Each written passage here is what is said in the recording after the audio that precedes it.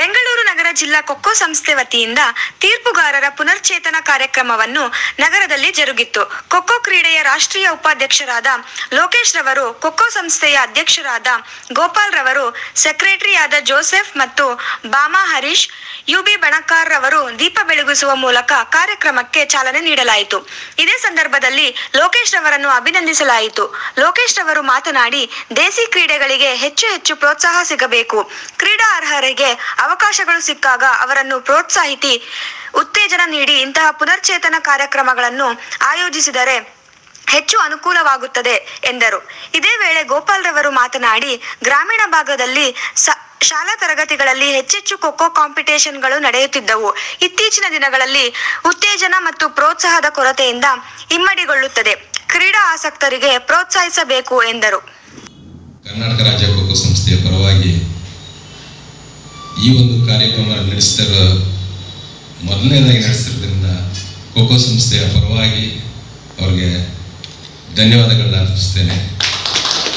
ಮಾತಾಡ್ತಾನೆ ಇತ್ತಂತೆ, ಒಂದು ಯಾರೆಲ್ಲರೂ ಚಪ್ಪಾಳೆ ಹೊಡ್ತಾರೆ ಅಂದರೆ ಮುಗಿಸಪ್ಪ ಸಾಕು ಅಂತ.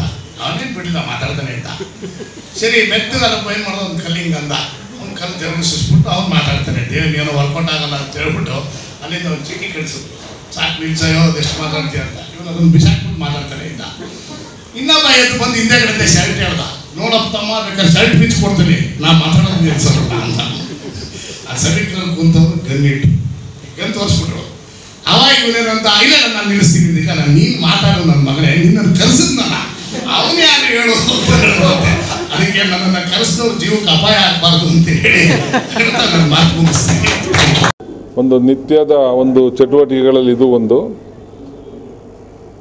ಈ ಬಾರಿ ನಾನು ಅಧ್ಯಕ್ಷ ಆದಮೇಲೆ ಸುಮಾರು 4 ತಿಂಗಳಲ್ಲಿ ಈ ಕರೋನಾ ಸಮಸ್ಯೆಯಿಂದ ನಾವು ಯಾವುದನ್ನು ಏನು ಮಾಡೋಕ್ಕಾಗಿರಲಿಲ್ಲ.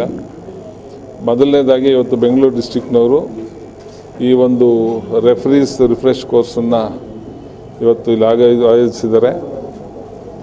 ಅದರಲ್ಲಿ ನಮ್ಮ ನಿರ್ಮಲ್ ಜಿಲ್ಲಾ ನಮ್ಮ ಖೋಖೋ ಸಂಸ್ಥೆಯ ನಗರ ಖೋಖೋ ಸಂಸ್ಥೆಯ ಅಧ್ಯಕ್ಷರು ಮತ್ತು ನಮ್ಮ ಗೋಪಾಲ್, ಜೋಸೆಫ್ ಇವರೆಲ್ಲ ಒಂದು ಮುಖ್ಯವಾಗಿ ಈ ಕಾರ್ಯಕ್ರಮವನ್ನು ರೂಪಿಸೋದ್ರಲ್ಲಿ ಪ್ರಮುಖ ಪಾತ್ರ ವಹಿಸಿದ್ದಾರೆ. ಮತ್ತು ನನಗೆ ಇವತ್ತು ನಮ್ಮ ನಿರ್ಮಲ್ ಅವರು ಮತ್ತು ನನ್ನ ಹಳೆಯ ಸ್ನೇಹಿತರು ಬಣಕಾರು ಮತ್ತು ಬಾಮಾ ಹರೀಶು ಇವರೆಲ್ಲ ಏನೋ ಒಂದು ಪುಟ್ಟದಾದ ಸನ್ಮಾನನೂ ನಿಮಗೆ ಮಾಡಬೇಕು ಅಂತ ಬೇರೆ ನನಗೆ ಮನವಿ ಮಾಡ್ಕೊಂಡಿದ್ದರು. ಆ ಹಿನ್ನೆಲೆಯಲ್ಲಿ ಮತ್ತು ಇವತ್ತಿನ ಶಿಕ್ಷಣಾರ್ಥಿಗಳನ್ನು ನಾನು ಒಂದು ಭೇಟಿಯಾಗೋ ಅವಕಾಶ ಆಗುತ್ತೆ ಅಂತ 2 ಕಾರಣಕ್ಕೆ ಬಂದೆ. ಖೋಖೋನ ನಾವು ಈ ರಾಷ್ಟ್ರದ ಮೂಲ ಆಟಗಳು ಕಬಡ್ಡಿ ಮತ್ತು ಖೋಖೋ ಇಂಡಿಜಿನಿಯಸ್ ಗೇಮ್ಸ್ ಅಂತಲೂ ನಾವು ಹೇಳ್ತೀವಿ, ದೇಶೀಯ ಆಟಗಳು.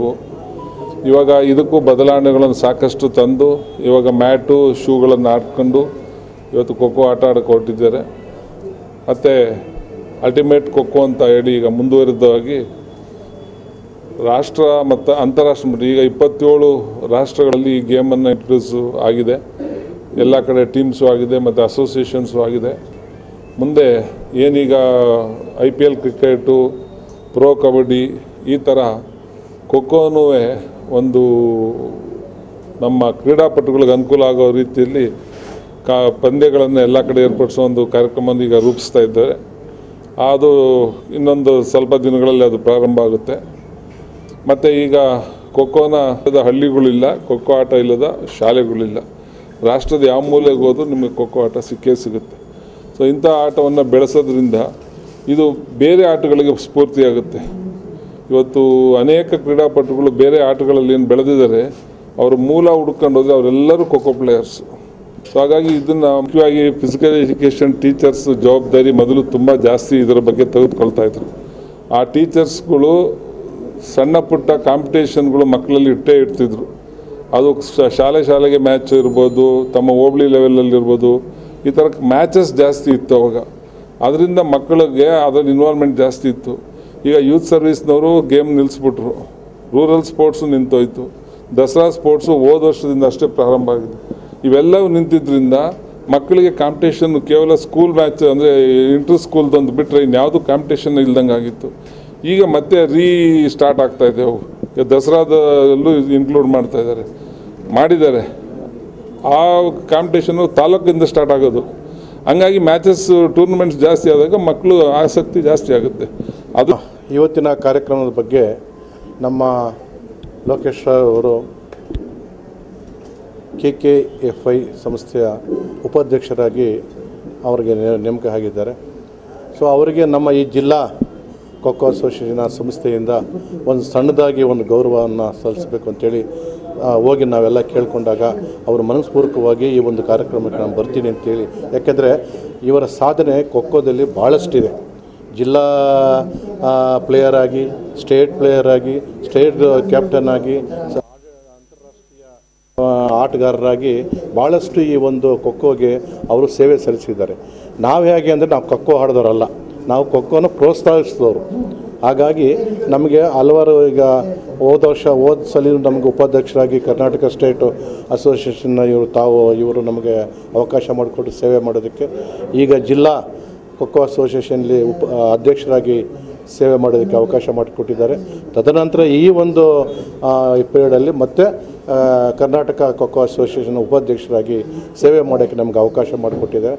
ಹಾಗಾಗಿ ಒಬ್ಬ ನಮ್ಮ ಪೊಲೀಸ್ ಡಿಪಾರ್ಟ್ಮೆಂಟಲ್ಲಿ ಒಳ್ಳೆಯ ಉತ್ತಮ ಅಧಿಕಾರಿಯಾಗಿ ಹೆಸರು ತಗೊಂಡ್ರಂಥ ನಮ್ಮ ಲೋಕೇಶ್ವರ್ ಅವರಿಗೆ ನಾವೊಂದು ಸಣ್ಣದಾಗಿ ಒಂದು ಗೌರವ ಸಲ್ಲಿಸಬೇಕಾಗಿ ಈ ಒಂದು ಕಾರ್ಯಕ್ರಮನ ಬೆಂಗಳೂರು ಜಿಲ್ಲಾ ಖೋಖೋ ಸಂಸ್ಥೆಯವರು ಈ ಕಾರ್ಯಕ್ರಮನ ಚಾಲನೆ ಮಾಡಿದ್ದಾರೆ. ಕೋವಿಡ್ ಆದಮೇಲಿಂದ ಈ ಕಾರ್ಯಕ್ರಮದ ಮೂಲ ಉದ್ದೇಶ ಹಲವಾರು ಒಂದು ರಾಷ್ಟ್ರೀಯ ಒಂದು ನೀತಿ ನಿಯಮಗಳು ಈಗಾಗಲೇ ಬದಲಾವಣೆ ಆಗಿದೆ. ಈ ಬದಲಾವಣೆ ಆಗಿರೋದು ಹೊಸ ನೀತಿ ನಿಯಮಗಳು ಮತ್ತು ರೂಪುರೇಷೆಗಳನ್ನ ಈಗ ಒಂದು ಜನ್ರೇಷನ್ ಅವ್ರಿಗೆ ಒಂದು ವಿಡಿಯೋ ಮುಖಾಂತರ ಅವ್ರಿಗೆ ತೋರಿಸಿ ಅವರಲ್ಲಿ ಹೊಸ ರೂಲ್ಸ್ ಏನು ಈಗ ಇಂಟರ್ನ್ಯಾಷನಲ್ ಲೆವೆಲಲ್ಲಿ ಆಗಿದೆ ಆ ಇಂಟರ್ನ್ಯಾಷನಲ್ ಲೆವೆಲಲ್ಲಿ ಅವ್ರನ್ನ ಮಾರ್ಪಾಡು ಮಾಡಬೇಕು. ಆಮೇಲೆ ಕ್ವಾಲಿಟಿ ಆಫ್ ಅಫಿಷಿಯೇಟಿಂಗ್ನ ನೆರವಾಗಬೇಕು. ಮತ್ತು ಈಗ ಬೆಂಗಳೂರಿನಲ್ಲಿ ಯಾವುದೇ ಒಂದು ಟೂರ್ನಮೆಂಟ್ ಆದರೆ ಆ ಟೂರ್ನಮೆಂಟಲ್ಲಿ ನಾವು ಬೇರೆ ಕಡೆಯಿಂದ ಕರೆಸಬೇಕಾದ ಪರಿಸ್ಥಿತಿ ಇತ್ತು. ಈಗ ಅದಕ್ಕೋಸ್ಕರ ನಮ್ಮ ಬೆಂಗಳೂರಿನಲ್ಲಿ ಸಾಕಷ್ಟು ಒಂದು 50-60 ಜನನ ಹಿರಿಯರನ್ನ ಆಯ್ಕೆ ಮಾಡ್ಕೊಂಡು ಅವ್ರಿಗೆ ಒಂದು ಎಲ್ಲ ರೀತಿಯ ಒಂದು ಕಾರ್ಯಾಗಾರದಲ್ಲಿ ಟ್ರೈನಿಂಗ್ ಕೊಟ್ಟು ಅವ್ರನ್ನ ಇಂಪ್ರೂವ್ ಮಾಡಿ ಬೆಂಗಳೂರಿನಲ್ಲಿ ಯಾವುದೇ ರೀತಿಯಾದ ಒಂದು ಟೂರ್ನಮೆಂಟು, ಯೂನಿವರ್ಸಿಟಿ ಟೂರ್ನಮೆಂಟ್ ಆಗಿರ್ಬೋದು ಅಥವಾ ಯಾರೇ ಸಂಘ ಸಂಸ್ಥೆಗಳು ಮಾಡ್ಸಕ್ಕಂಥ ಟೂರ್ನಮೆಂಟ್ಗಳಲ್ಲಿ ಅವ್ರಿಗೆ ಉತ್ತೇಜನ ನೀಡಿ ಅವ್ರನ್ನ ಒಳ್ಳೆ ತೀರ್ಪುಗಾರರನ್ನ ಮಾಡಬೇಕು ಅಂತ ಒಂದು ನಾವು ಜಿಲ್ಲಾ ಖೋಖೋ ಸಂಸ್ಥೆಯನ್ನು ಕೇಳ್ಕೊಂಡಾಗ ನಮ್ಮ ಚೇರ್ಮನ್ ನಿರ್ಮಲ್ ಮತ್ತು ಅಧ್ಯಕ್ಷರು ಗೋಪಾಲ್ ಅವರು ಈ ಕಾರ್ಯಕ್ರಮ ನಮ್ಮ ಬೆಂಗಳೂರು ಜಿಲ್ಲೆಯಿಂದನೇ ಆರಂಭ ಆಗಲಿ ಅಂತ ಹೇಳಿ ಕೋವಿಡ್ ಆದಮೇಲಿಂದ ಮೊದಲನೇದಾಗಿ ಇವತ್ತು 25ನೇ ತಾರೀಕು ಇಲ್ಲಿ ಆಯೋಜಿಸ್ತಾರೆ.